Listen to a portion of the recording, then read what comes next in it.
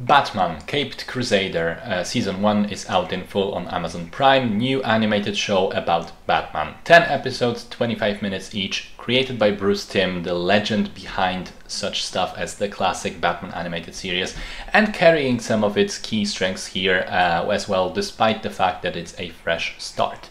So the story is essentially a kind of an alternate take, reboot version of Batman. It takes place in the 1940s, in a very Art Deco and Gothic version of Gotham City, an element lifted fantastically from the original animated series. I mean, some of the backgrounds, the painted backgrounds, look exactly like they did in that show, and that's a plus.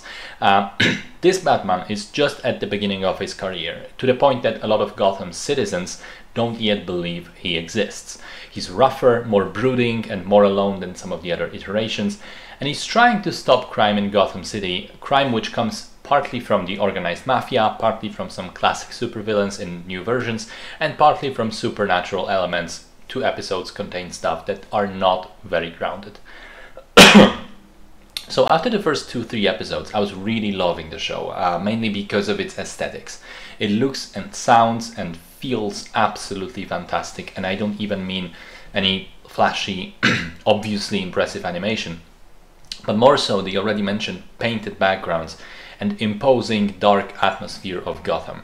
I think a lot of Batman media forget that the city is such an important piece of the story, almost the character itself, and I was very happy to see that realized here.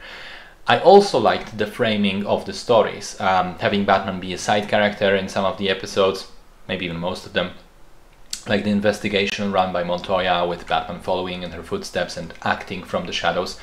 I think it helped ground the stories and make them more adult. A lot of the themes are about the different philosophies of fighting crime in Gotham. There's a lot of the conflict between Barbara Gordon and Commissioner Gordon. There's stuff about whether the police is or can be effective, how the criminals are so embedded in the social structures that it seems impossible to get rid of them. But then, I have to admit, the longer the show went on, the weaker it became. I think after a time it does become a bit tiring that it is the Barbara Gordon and Rene Montoya and Harvey Dent show with Batman as a side character. I also didn't necessarily like how, for a show that was meant to be serialized and definitely has some narrative stretched across the entire season, so much of it felt episodic. Like pretty much all of the villains, aside from Boss Thorne and Two-Face, only appear in 1 episode and then are gone forever. I would have liked to see more of some of them once they're introduced. I didn't really mind some of the controversial changes. Penguin is a woman, Harley Quinn is Asian, the Gordons are black.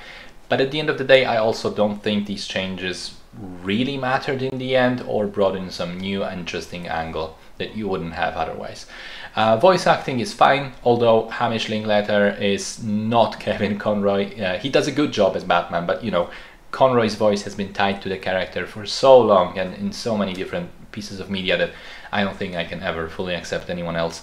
Also, the partly episodic nature of the show meant that some of the episodes are weaker than the rest. For me, particularly, the 2 supernatural ones are not very good.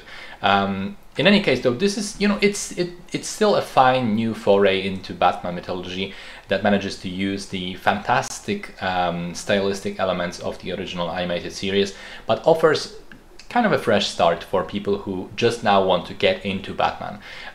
For those especially, I think it's an okay entry point. For existing fans, it really depends. If you're a super fan who likes everything Batman, you'll probably enjoy this. But if you're more casual, for others, I do have to question whether it's really better than the original animated series or different enough. At the end of the day, I would probably say no, and I'd still prefer the old one in direct comparison.